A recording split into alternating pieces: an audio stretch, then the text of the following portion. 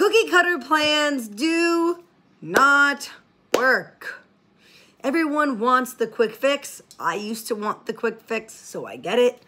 But everyone wants either a basic meal plan, you just want to follow a meal plan to follow, they want to try the next best fad diet around that is just going to help them lose weight the fastest. Everyone wants something fast, fast, fast. So are you someone who tried every single plan you can possibly imagine? You may have tried keto, paleo, vegan, low FODMAP, the ABC diet, the OMAD diet, Atkins, Beachbody, Isogenics, you name it, you tried it. You even tried counting calories and counting macros. You tried several meal plans and you've tried several exercise programs and you still can't seem to lose the weight forever. So you may lose, a few pounds, see some progress, then end up back, where you started. You may even try a plan and see some success, lose some weight, and then you can't lose the remaining 10 pounds or the remaining 20 pounds. It was off to a really fast start and then it stopped. You get stuck in like that plateau phase. So the reason why this happens is because cookie cutter plans never work long term. Cookie cutter plans give you a quick fix. That's what they're used for. They don't put your time, your goals, your needs, any of that into consideration. They're just a one-size-fits-all program. So these plans are always for like the masses, like everybody. They're never for the actual individual. So any plan that is for the masses of people without the one-on-one individual coaching, it'll never be a customized plan. It will never give you sustainability.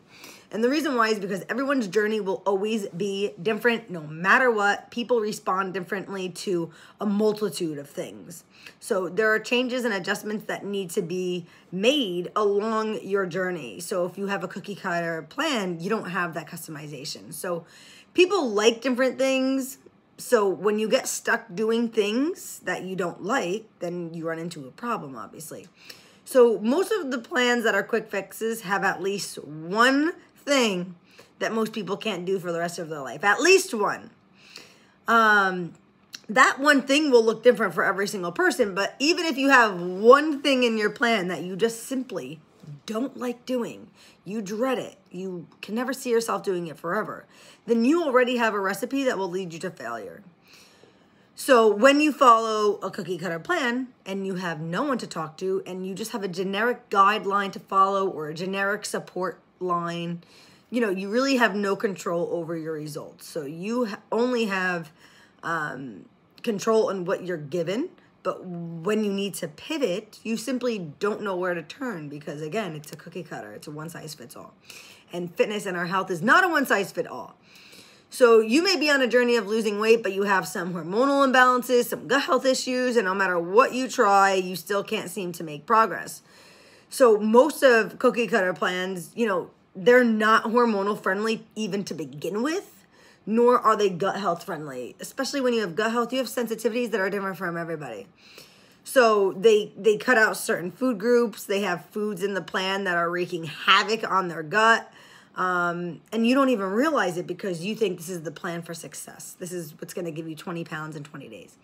So you may be doing exercises that are even causing your hormones to get all out of whack without realizing it because you don't have the right coaching and you don't really know how to fix it and you just want your workouts to be hardcore enough, right? So without someone guiding you, holding your hand step by step, making the necessary changes, you will continue to hit a wall. Now, most of these cookie cutter programs like keto and paleo and low carb and, these isogenics, and I'm using that as an example, but a lot of those programs that are just, causing you to just drink shakes all day and do these fasts, right, with small snacks, they will absolutely help you lose weight.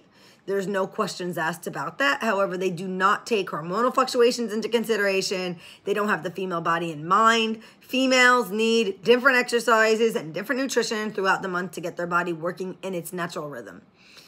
Because when you're not doing that, then it causes an issue. So you want to make sure your nutrition and your exercise is really synced up with your hormones and your gut health, because that will help you burn fat easier, boost your metabolism, along with getting rid of any bloat if you have any. So the reason why a cookie cutter plan is not the best, imagine you're a girl, you go to the hair salon, your stylist needs to assess your hair. What color is it? What are the tones? Is it dry? Is it damaged? Then they have to assess, what is your outcome before they determine a solution, and obviously mix it up for your hair. So let's think about, say Amanda, who has black hair, wants to go platinum blonde.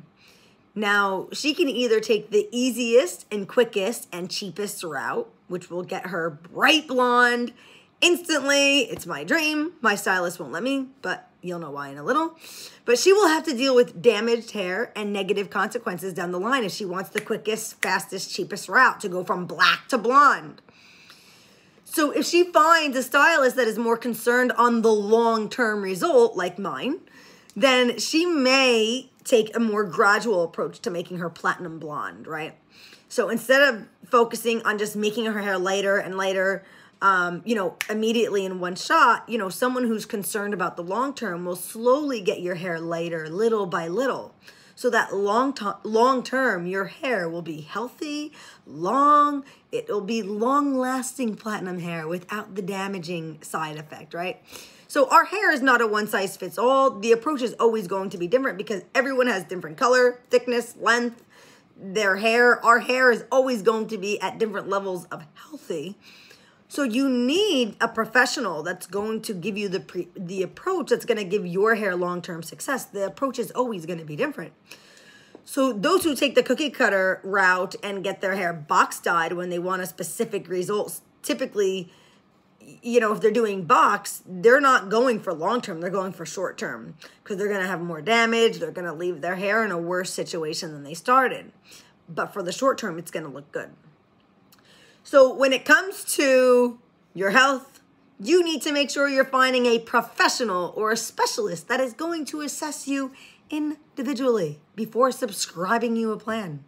And I'm very, very passionate about that. So making sure that week after week or month after month, you're making gradual changes to bring you long-term success and you're not just focusing on the short term.